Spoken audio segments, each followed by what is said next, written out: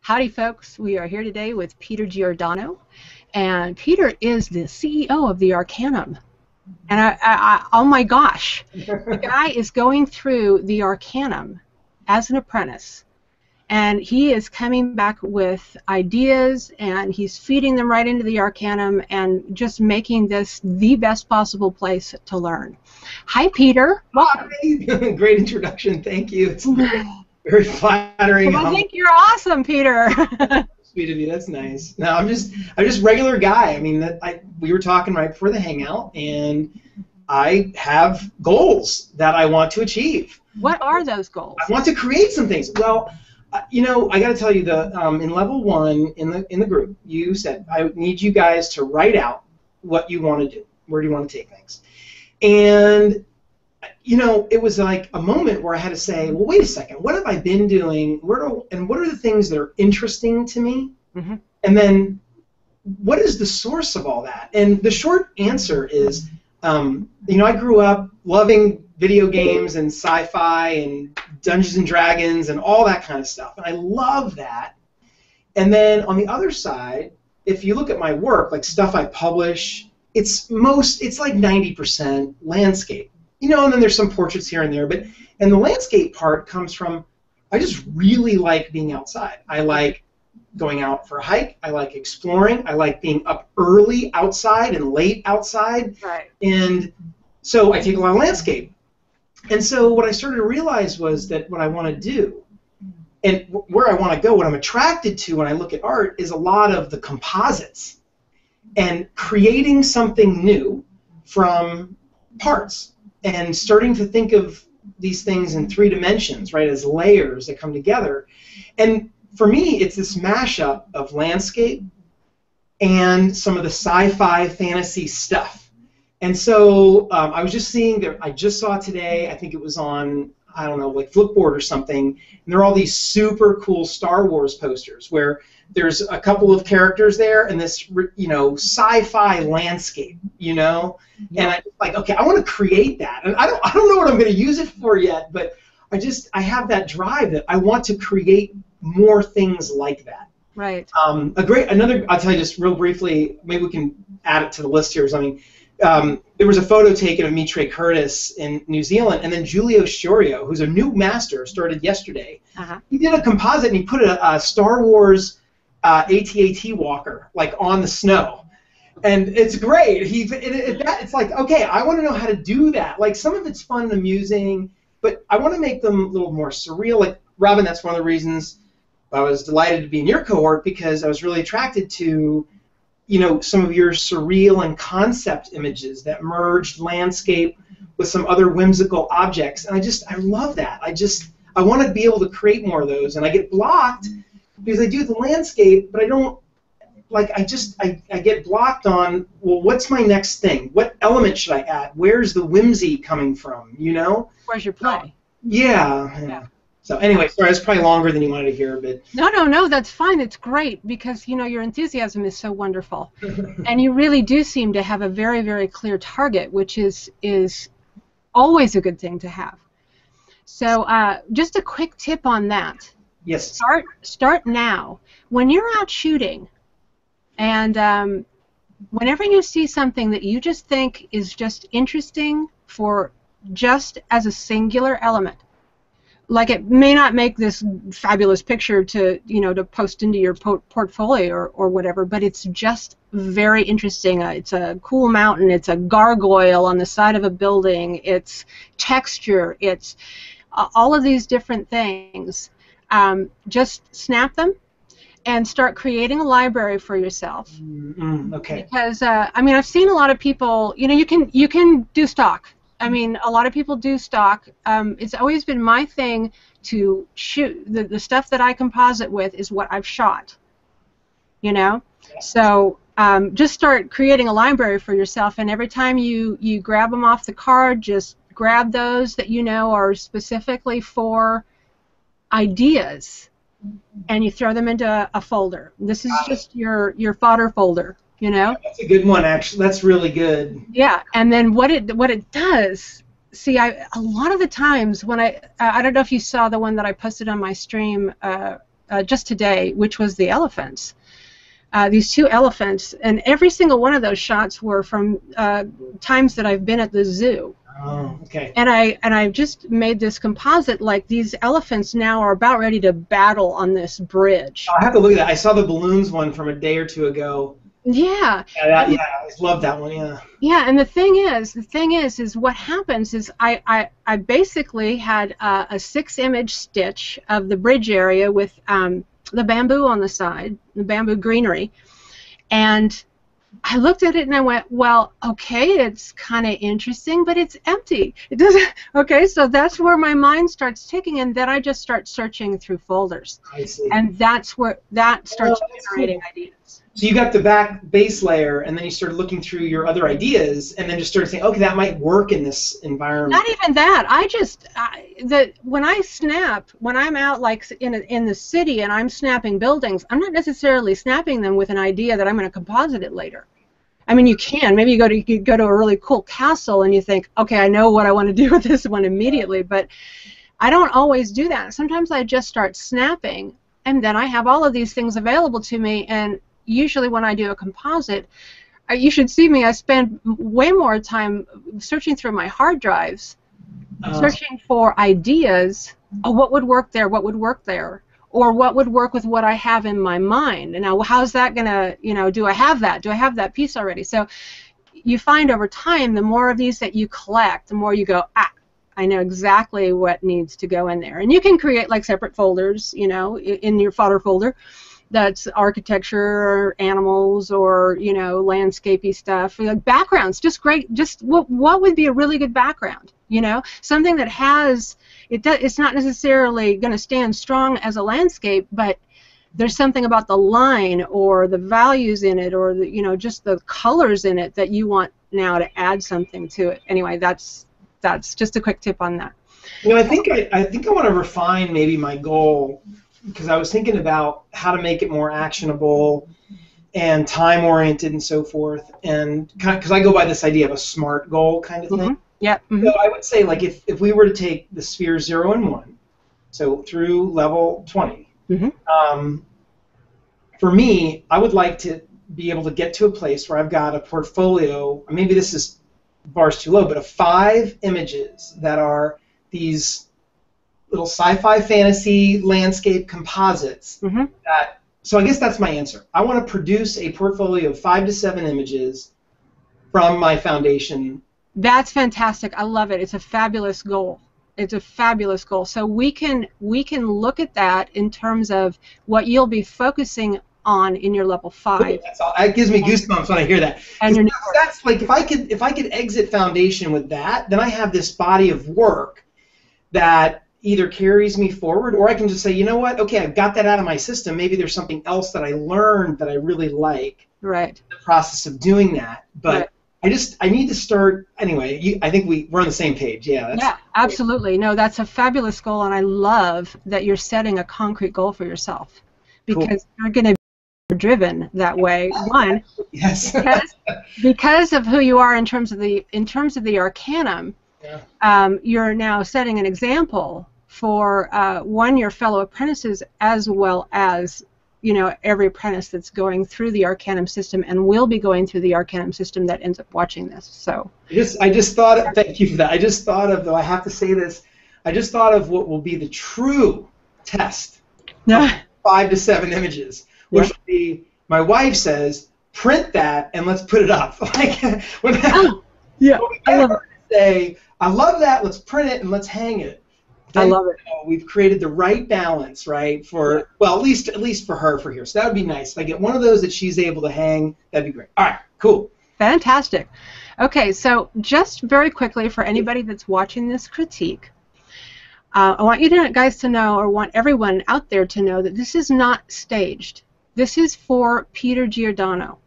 And this is a genuine critique, and it's genuinely designed to help him realize his artistic goals. So I just want you to know I'm not going easy on him. We're not going to flip through these and say, okay, it's a wrap. This is going to be a genuine critique, and I hope that Peter finds that he has some really fabulous ideas when he's done. Oh, I'm so excited. Yeah, let's Yeah. do it. All right. So I'm going to do screen share Okay, great. because I already have your images up in Photoshop as long as I can get Very it to come up organized. here. And here we go. So I want you to tell me about each of your goals for each image as we go through these, Peter, all right? Yes. So tell me about this one. Well, so this one really was trying to capture this moment. It's warm, and it was warm. It was probably 90 degrees, Cabo San Lucas. You've got this refreshing point where you've got Sea of Cortez, Pacific Ocean meeting, and you've got these young folks that are out there on their short surfboards skimming all over the place. And all of a sudden, like all this activity calmed, it all died down, and they rested. And they're waiting there for like the next set to come in, just patiently waiting. And I just, in my mind, I'm like, oh my gosh, when there's so much activity, just 2 minutes or 3 minutes on the beach must seem like an eternity to them. Yeah. And so I wanted to capture that moment of them waiting patiently for extreme activity and the warmth and the, quite frankly, some of the drama of the cliffs and the sand and the ocean. And even looking at now, I just realized that there's kind of a balance and maybe even a juxtaposition of craggy, hard rock on the right and then the soft, calm water on the left. And just actually stepping outside of myself to look at this, I see that now. But that right moment, warmth, drama, understanding this eternity they're feeling with the sets. Understood. So tell me about what you did to process this image. Sure. I think I took a couple exposures, but they turned out a little too dark. And so I had to rescue a little bit with the lighter one in some of the dark areas. I think I just used Photoshop actually in a layer to do that. And I did a couple of other things. I just tried to paint a little bit of warmth into the sky. I added the solar flare, the lens flare. That actually is not natural. I put that in. I wanted to add a little bit of whimsy in there. And I tried to recover the right detail on the right-hand side. And again, that flare is coming off of the sun. That was a little bit, created by me, I guess. And that was really it. I did a little bit of cloning to just remove a few distractions. I think there was a stick here and there, and there actually might have been some people actually like on the first right rock in that area that I might have removed. So yeah, that's kind of it, I think. Wonderful. So firstly, I absolutely love your concept here and your decision to shoot this particular moment, because I see these guys here, and I feel that particularly in this fellow here, that sense of waiting for the next wave to come, a real wave, a good one. Right, yeah. Yeah, so very well seen. I also very much love your addition of the lens flare here. And I'm going to explain a little bit more to you about that as we go on with this particular image. Now, one of the things that came up, or that I've given out to my apprentices in one of our last challenges, has to do with main actors and supporting actors. And the way I preface that is, I don't know if you've ever seen these gardens where people have all kinds of tchotchkes everywhere. They have gnomes, and they have cutesy pots, and they have little signs, and they have little, figurines, and it goes on. And what ends up happening is, when you try to feature everything that you see, you end up featuring nothing. So your main actor can get lost. Now, your base image this composition is fantastic because really what we've got in this particular lineup is just essentially an arrow. It's a pointer that points straight to your main actor here, what you want to have as your main actor. The choice of the lens flare with this high saturation and the reds, which really draw the eye, reds really draw the eye, are actually leading directly to your main actor, these fellows waiting. All right? So fantastic decision on that. One of the things that's happening is high values also draw the eye. And so this becomes a feature element and is actually distracting away from your guys here. And in fact, somewhere in the processing, I'm going to zoom in on this. Yeah. And you can see the little halos very, very faintly around these guys, right? Yep. So somewhere in the processing, you've actually lost some of the light that could have really driven the eye right directly to these guys. Yeah. Okay? I mean, just to enhance your concept even more. So, yeah, our eyes are basically first attracted to the lightest light and the darkest dark in an image. So in bringing this light down, you've actually taken away that aspect of where you could have had the strongest contrast and had this image just smack you in the face the minute you looked at it. Mm. So I'm going to do just a little, I'm not actually cropping your image, just so you know. Oh, sorry. But yeah, I see. yeah.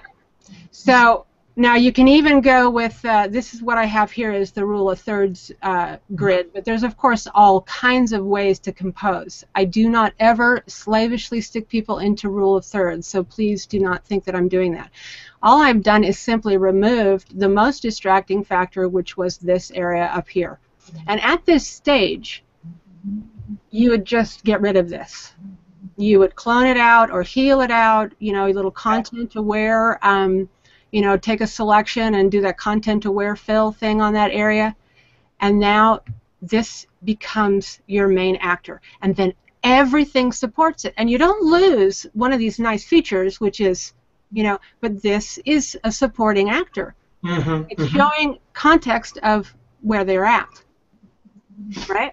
Yes. So it's okay. It's okay to leave that in. All right? So that is all on this image. Really love a lot of your choices here with it. Very, very nice. What do you think about how much foreground there is in the image? I love it. See, one of the things about a strong leading foreground, I mean, not all images have to have them, but they're nice to include in a landscape type image. When you want your viewer to just sort of enter it and not hit your main subject immediately. So you want sort of a patience and waiting here. You're not trying to force the viewer into this position. Right, right. So this allows them to enter. We relate to images that we're looking at physiologically. So anything that's in the lower foreground, it's like feet walking. This is how we relate to it, and we'll enter in a nice, strong foreground images. Why they're very nice to include in landscapes. So I like it. I like it very much, and the fact that you chose to take out any of the, you know, any of the crud that might be here that would definitely be a distraction was an excellent decision. What do you think about, just a real short question, on reducing it down to one of the surfers? I thought about that, and then I don't think my skill level was there at the time. This was about a year ago. I think it's. I think it would make it an extremely strong image. I can't actually go into. Let's go here. Hang on a second. Let me get rid of that. So if we can picture this guy not here. Yes. You also have a very strong statement in that alone. Yeah. Right. Of course, it's not the same image, and you have the opportunity. You have the opportunity to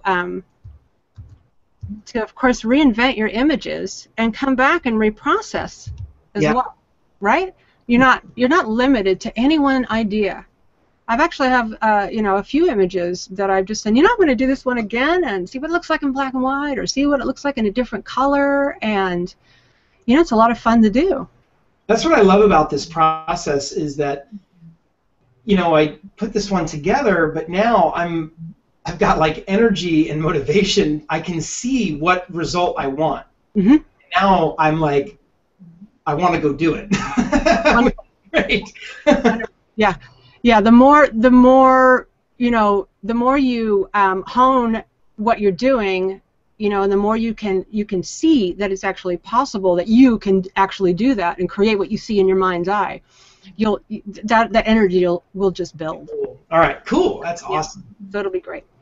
All right, and on to the next one. Tell me about this image. Yeah, sure. So this one was really about this dramatic collision of colors. Mm-hmm. This is New Zealand, so there's a few in here from New Zealand, and the water, if you've never been there, you wouldn't believe that the water was this color, but mm-hmm. It is this crazy blue. Yeah. But at the same time, we had these reds and purples popping up in the greens, and then I saw these striated rocks, and I wanted to highlight them because I thought it was interesting. It's just interesting to have them on the left side there. Right. And so that was it. It was really about capturing, again, just majesty of New Zealand in a collision of colors that I thought were really otherworldly. Fantastic. So tell me about your processing. What steps you took.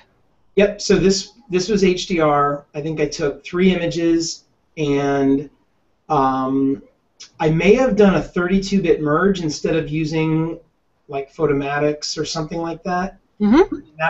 That allowed me just to work more around the tones, like the highlights and darks and so forth, to try to coax more out of the image. Right. And I want to say I used Nik color effects to start to manage some of the warmth and cool tones a little bit. Uh-huh. And I think the last part was some of the work on the right-hand side. It was a little too dark for my taste. It kind of went too much to black. Mm-hmm. And I don't think there was enough detail, and I wanted there to be some, and so I think I know I did. I went in there, and I might have used a layer mask and a tone and a curves adjustment layer to bring it up, but then mask it in. Right. Bring it up a little bit. Do you know how to do luminosity masking? Not at the time I did this, and it's something I've seen, and I need to practice it. I know it's a very powerful tool. It's not in my tool belt. It's a tool that I see on the shelf. I know I need to use it. I don't know all of the times when I should use it, which I think is the big first step.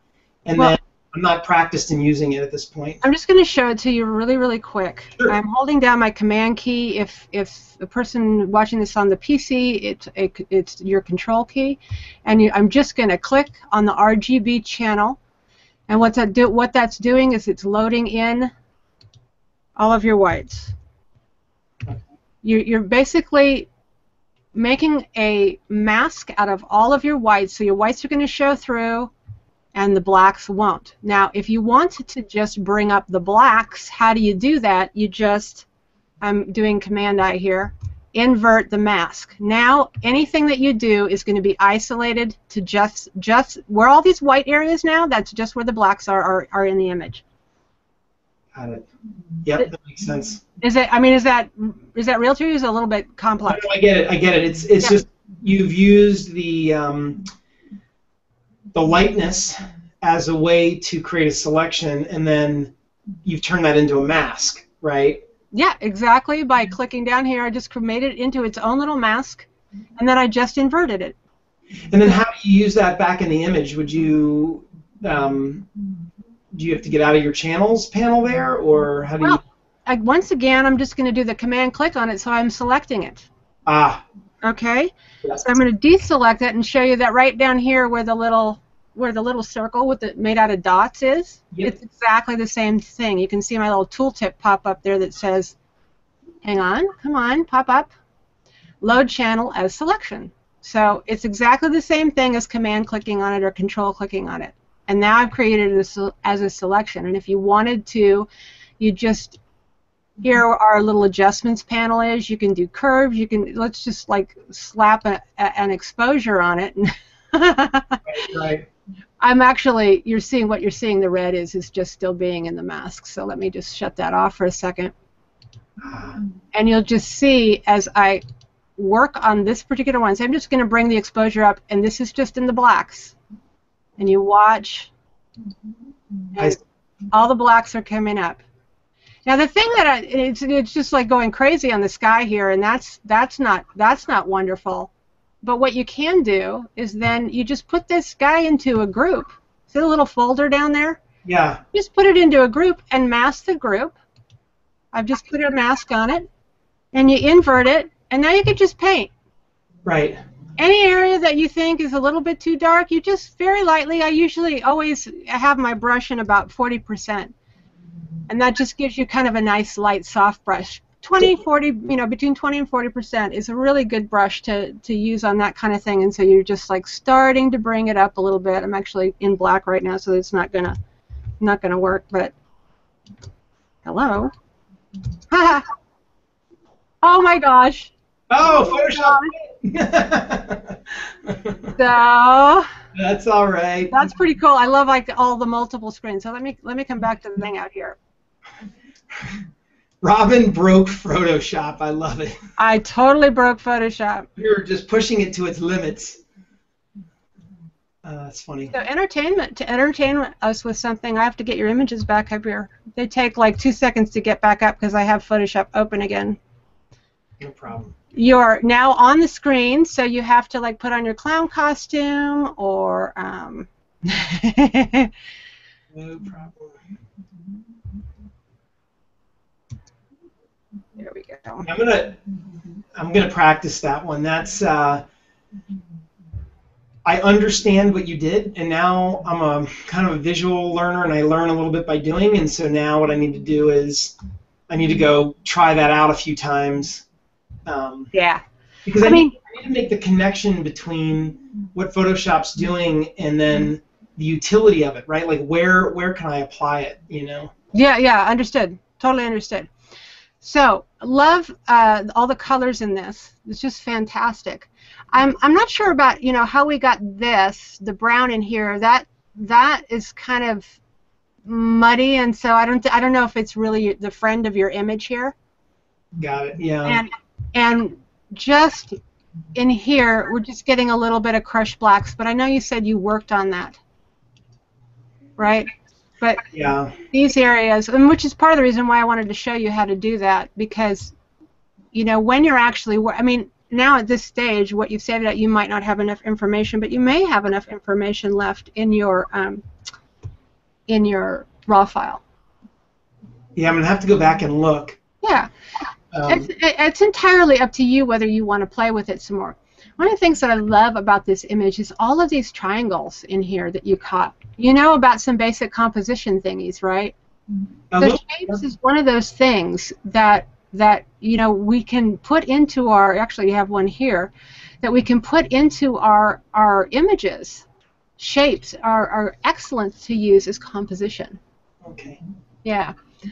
And then one of the things that I hope I don't crash my Photoshop again here is when you're tone mapping,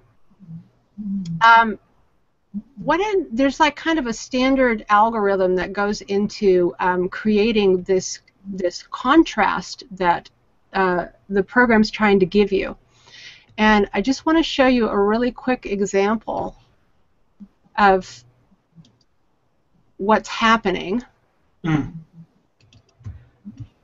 Okay, so I'm just going to do a really quick,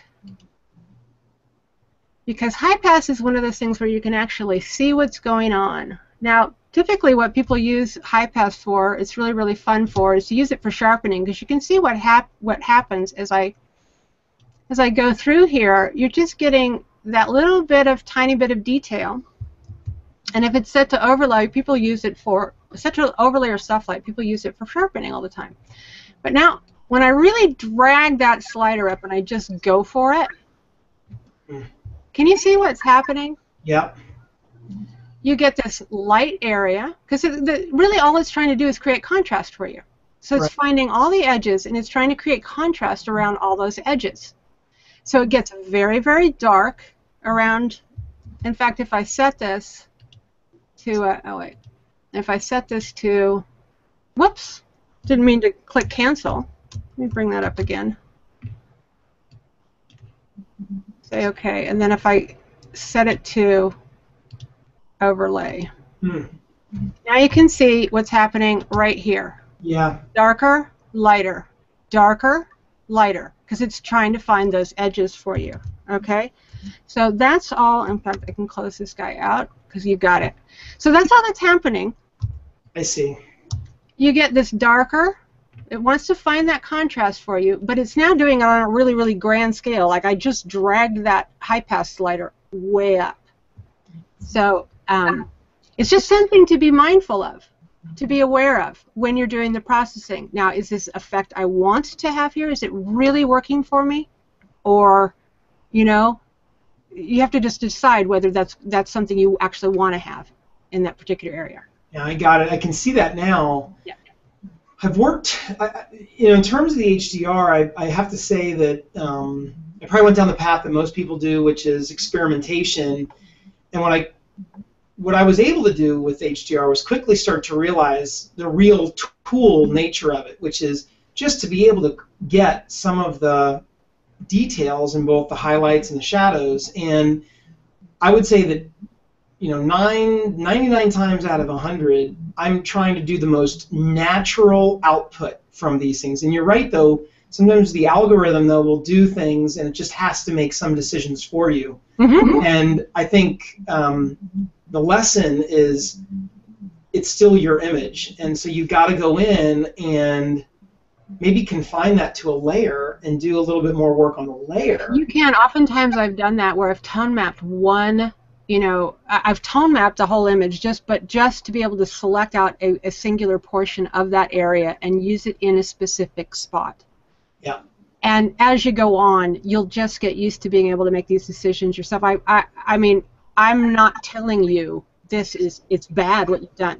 I really only want you to, I'm just trying to empower you so that you know what's happening there, and then you can decide, okay, is that going to be the best thing for this particular image? Is this what I want to convey? You know what I'm saying?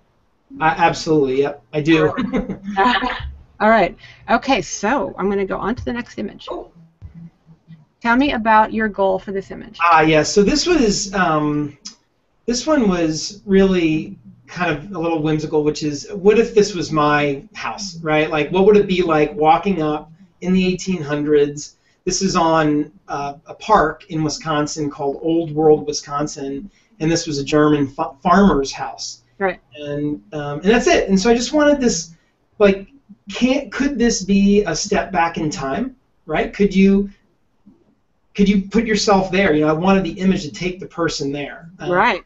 And that's really it. You know, just kind of a little bit light, a little bit just a period of time inviting you into this, you know, German farmer's house. Very nice. Yeah. Very nice. I love the thought behind it. It's wonderful. So tell me about the processing on it.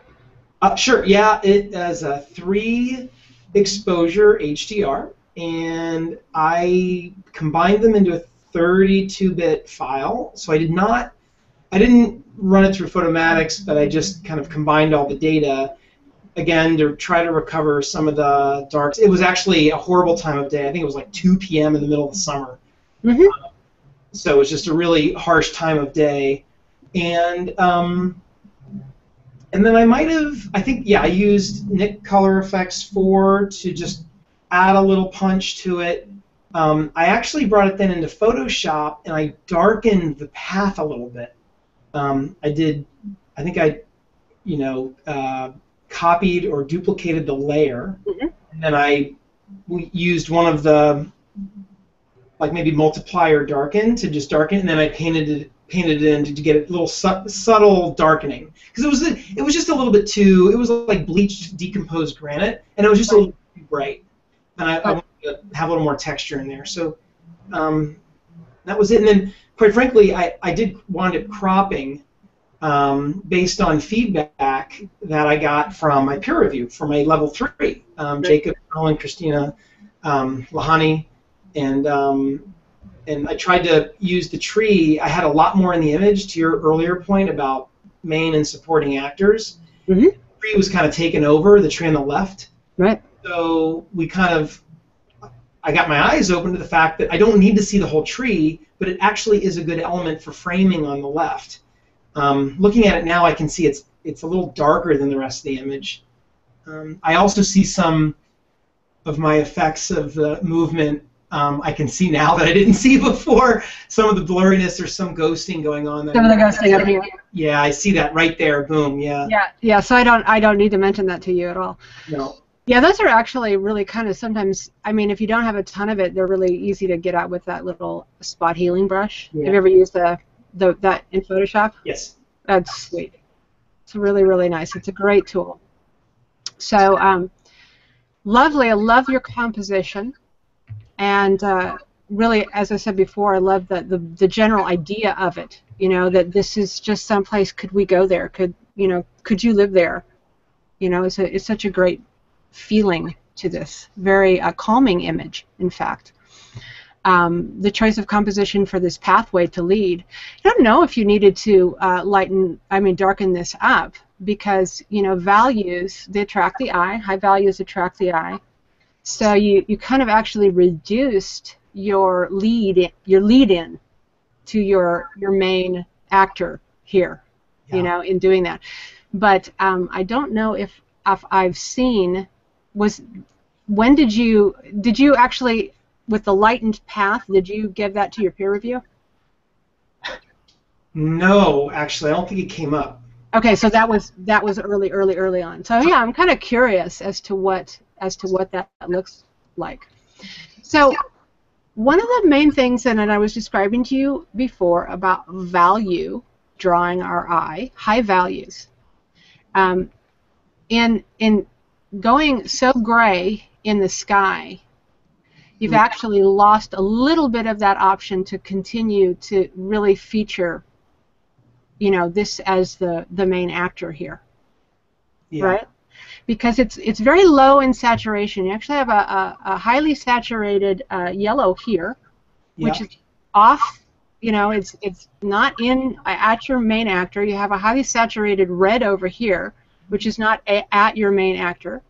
It has large size going for it. Mm-hmm. So that's very good. This pathway has a large size going for it. That's very good also. So just some points to keep in mind. I would very much love for you to do some of those challenges, the weekly challenge that I have laid out, because they're all designed to get you that data. Got it. They're just like art basics stuff, and it can be pretty boring if you're just slavishly poring over books trying to get them all. But if you're going and you're looking at images based on a concept, then you just see it and you go, yeah, I want that. I have to say one thing, just listening to you again, it's one of those things where it's just in the blind spot. You see, I think one of the things I'm coming to terms with is that I'm in the field, you get drawn to an image, and I want to make an image out of what I see. Yeah. I want to capture the emotion. And so what happens is, for me, I see it and I take it. And then what happens is I'm probably try to stay too true to that. Mm-hmm. But I can still manipulate things to make it even better, because it's not important to me that people see what I saw. I want them to see what I feel, if that makes sense. Absolutely. That is actually, I mean, the bottom line is that art, and this is what we're talking about. We're not talking about journalistic photography. Art is only a communication. It isn't anything more glorious than a communication. Now, some people communicate better than others. It's like when you learn a new language, you go to a different country, and people, actually start to pay attention to you because you speak their language. It's a totally different feeling than when you go there and you don't know their language and they look at you like a foreigner, you know, right? Yeah. So really all we're talking about, and that's what the art basics are, the color harmonies, the learning about light and shadow and characteristics of those. That's all they are, is just learning a language. Yeah, I really want to go back to some of those basics, because now, Robin, just listening to you, I thought of, wouldn't it be cool if I took the red building, which is a supporting actor, it adds to the time, right, period, but I just changed that to something that was not red, like a brown, and then make the door on the house red. Yeah. Exactly. I mean, you are getting it exactly, and I didn't see that before. And the other thing I didn't see was this horrible branch on my roof, and I could have easily taken that out. Like, I just didn't see it, like, because I think that when I'm looking at the image, I'm putting myself back in time to when I took it, and then it happens. You know, you don't see the distractions until you have to, like, really step out of yourself and look back at it as a viewer and not the maker. You know? Yeah, I don't think I practice that enough. I don't practice that enough before I publish stuff. I have to put myself in the shoes of the viewer, not the maker. I totally get where you're coming from. Totally. That's what the thing of the challenge that I created for finding out your main actor and the supporting actors and anything that is non-supporting, and you go and you just reference other people's images, and you just look at them and you say, what is the main actor here, and are there supporting actors that genuinely should be in the scene to tell that story, and is there anything here that's taking me out of the story? Got it. That's the bottom line. If you're watching a movie and all of a sudden a banana goes flying through the scene, you're out of the story. You're gone. Okay? But we tend to leave bananas all over the place. Of course, not literal bananas, but you get the idea.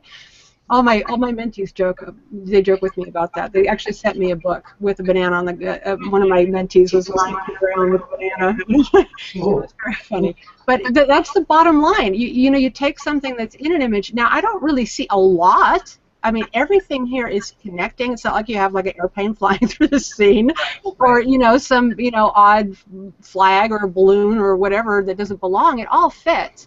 So now we're talking about is understanding some of those art basics, which are saturation draws the eye, especially yellows and reds draw the eye.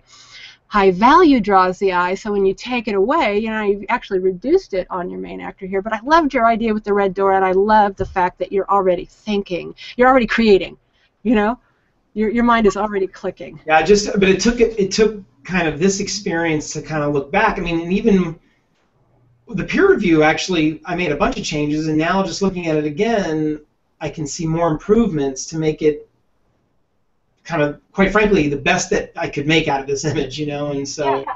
Well, you saw a nice little frame here, that just sort of kind of featured it, and it makes it much homier. Yeah. It's very nice. So it's not, a boring image in any regard, and I think with your ideas and the things that you want to do with it, you actually really can make something special out of it and make people feel what you want them to feel when they see it, Yeah, excellent. Well, thank you. That's good. Yeah. So let's move on to the next one. Oh, tell me about this guy. Yeah, this is New Zealand, and again, simple goal, capture the majesty. But there was also some symmetry that I wanted to get. I love the V shape and the layers from top to bottom: sky, mountains, water, trees, shrubs. Lots of triangles. Almost if you looked at it black and white, it would just be these like layers of triangles. Yeah. And that's one of the reasons I chose to do the portrait composition or aspect ratio, to try to accentuate those elements. Layers from top to bottom, and then which is really actually from back to front. Yeah. That was it. It's fantastic. Absolutely love it. It's a wonderful image. The composition of it is what I love the most about it. You have this kind of half circle here, this little bit of an arc that puts the viewer back from, you know, actually being in the scene, and now he's looking at the scene, and it's this overwhelming thing, you know, beyond this little arc. It's a great feature to kind of almost frame your main element here. Would you describe this as your main actor, this whole area here? I think so. I mean, now that we've talked about that a little bit, yeah, I think so, and I think I tried to frame it with these two mountains side by side to kind of support it, you know, almost prop it up. mm-hmm. And then I will tell you, this is one of those times where I saw before I shot, and I specifically moved to a location to get that semicircle. Fantastic, fantastic, really, really well done. Very rare, and I don't repeat that often. I do remember specifically doing that. Yeah, I think you will start to see it more and more and more. The more you do it, you know, yeah, the more you'll really, really start to see these elements, because you absolutely nailed it with this. It just totally grabs you. I'm curious about the grayness that's happening in the clouds. I'd love to see this white be fairly true in this area, or at least gradiently come up into this. I have to say, I think I'm colorblind when it comes to gray, and I say that kind of half joking, but I get that often. People say, "Oh, you know, there's a little gray here," and I'm like, "I don't see it. Where's the gray in the sky?" And then I have to like take a minute and look at it, and then I realize, yeah, you know, it's just there's gray in that color, or it's not really white. And this is one of the most elusive things for me, is getting purity of color. And you've hit on it a few times now, and I got to tell you, it's not something I practice trying to get right, and I kind of get called out for it a lot, and so now I have to figure out a check. I have to do a check and balance for myself to kind of... This is your tool. Okay. That's the info window? Yep. And you just basically, you see the numbers change as I move my cursor? Yes. Okay. So you see that? Yes. You see that? If you want to get them to agree a little bit more, then you start using your adjustment layers to kind of, you know, pull up the areas. Of course, that's going to take a little masking and whatnot. But if you're ever uncertain, that this is your tool, the info palette. Got it. Okay. And that will tell me, will that really show me my gray tones, or? It will show, it'll give you the numbers, and if the numbers don't agree, yeah, it actually does, I have to bring it up again because I silly, no, wait, I have it here. Sorry about that. I do have it here. So, see the CMYK here? Okay. And you have options for what mode. So you can have it in hue saturation and black values, and you can have it for RGB, you can have it for grayscale. You have all your options in here. Got it. And then basically, as I mouse over an area, you can see in the CMYK area, you can see in the RGB, there's actually number values for those things. Right. So if we go to the white here, and then where we would also expect to see white, which would be right up above, you see those numbers drop? Yeah, yeah. Okay, and then the if we say move it over to like one of these greens, you can see each of those are assigned with a number. Yep. And so it's a great way for people who really, you know, can't see color like, you know, immediately, but want to make connections in their imagery when they're processing. They want to make, you know, a greater connection. Like you have a great connection in the color of your water and your sky. You know, it's not a purple sky and cyan water. Right. You know, and so I know that some people they don't see those. You know, it's blue. Right. So but you have like a good feel for color already, but I think, you know, just for those very, very, very fine details, you just use that info palette. Got it. Okay, that's great. I have not used that tool. That's a great tip. Yeah, it's a wonderful little tool.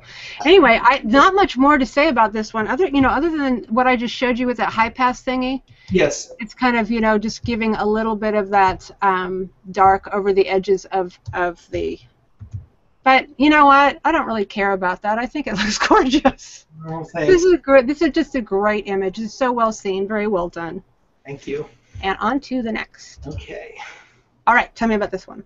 Okay, so I did quite a bit on this. I got a lot of feedback from my peer review. And first, this is in Sawyer, Michigan, at one of my best friend's house. And it was, in the evening, you can see the sun setting. And I was out just trying to take a few photos. And I went across the street, and when I turned around, I saw the sun coming through the tree. I thought, oh, man, I got to get that. And there were just, so these are all apples on the floor. This is an apple tree. And, they were so ripe. They were dropping as I was taking photos. Oh, how fun. And we actually wound up using apples from this and made apple pie that night. So that's a little bit of the story there, right? Right. And I did a lot of work on this, mostly because on the right-hand side, there was a shed, a tractor, 2 orange cones for soccer, a soccer ball, a car, a goal. There were quite a bit of things there. And so I took those out. And then I did a couple of things here, which was I got on this kick. Sometimes my images are reflections of the current thing I'm learning.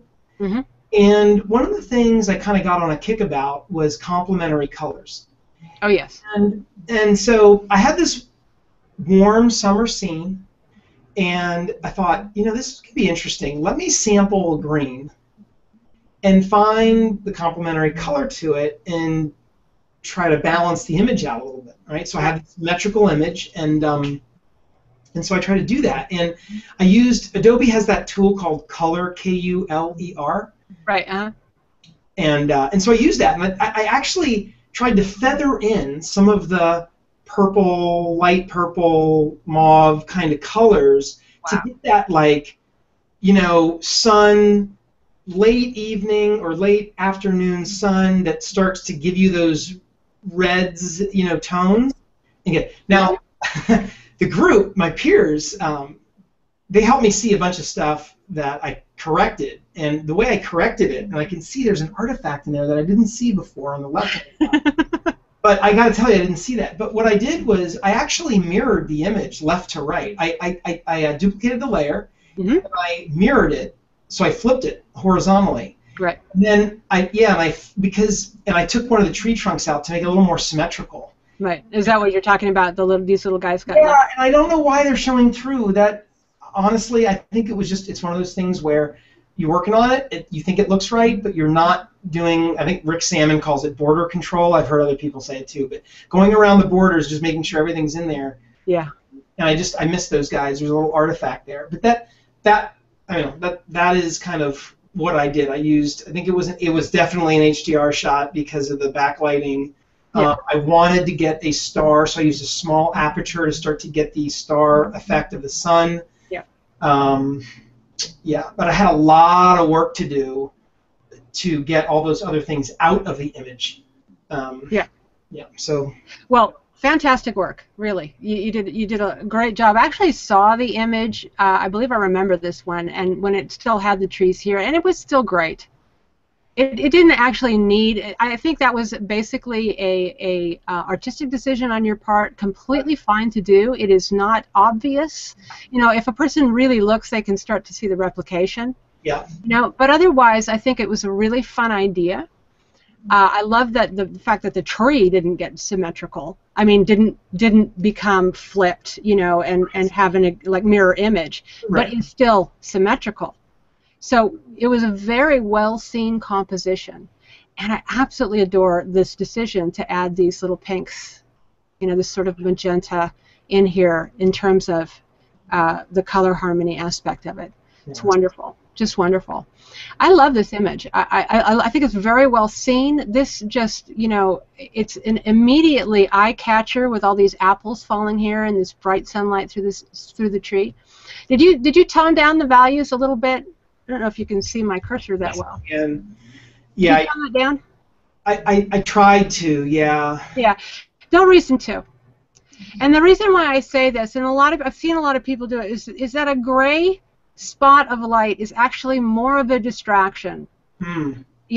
Because this was your this was what was driving the viewer into the image. So it was, and no one expects that anybody's going to be able to take a picture of his sun without a bazillion filters over the top. Mm-hmm. You know, so I've seen enough images now where people have just left the sun just bright and shining as it was, as long as it's not overtaking the entire image. Right. You know, and just completely, utterly blown out. But you didn't. You have all of these just lovely rays in here, and so a big white spot right here is not going to detract. But having it brought down so much, now it is actually kind of an eye catcher, but in not a good way. So yeah, you can actually go back up with that, and every other decision that you've made here, I just love. I think this is a fabulous image.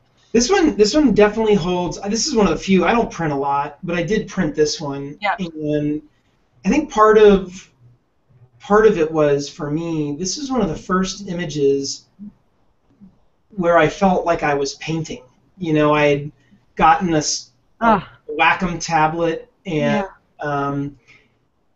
putting the pinks in, and you know, just some of the replication and cloning, and it felt like I was creating a painting, and that, I don't know, there's just something else about that experience that went beyond the taking of the photograph and moved it to making an image, you know? Absolutely, yeah. I was just going to say it's a true artistic work because I really feel you in it. I feel you putting your vision into the work and making it exceptional. I mean, it's a very nice composition to begin with, but the choice to add these reds here in the grass, you know, this is just supports the whole thing very, very well. It was just a decision and a great piece of art. Oh, thank you. Yeah, it was hard to do that because I didn't have a good sense of whether it was overtaking or not. I wanted it to be natural, and that was a hard thing to kind of come to terms with. I mean, I did this image. I probably worked on this image 10 or 12 separate times. Yeah. Yeah. Well, you know, it shows. I mean, it shows in its beauty. You know, how much you put into the work. Thanks. Yeah. Very well done. And I think that was our last. Yeah. We've gone through them. I just want to make sure from the crash that, yeah. All right. Well, very well done. I'm going to come out of the screen share here. Oh my gosh, I'm super motivated. Like, I already know what I want to go do with a couple of these things. Right. Oh, that's great. That's just what I want. And we're out. Hi there. Hello. Yay, so motivated. Those are the words that I exactly want to hear. I totally want to go in there now. Well, also, like, I have this thing, you know, like 24-hour rule, 72-hour rule.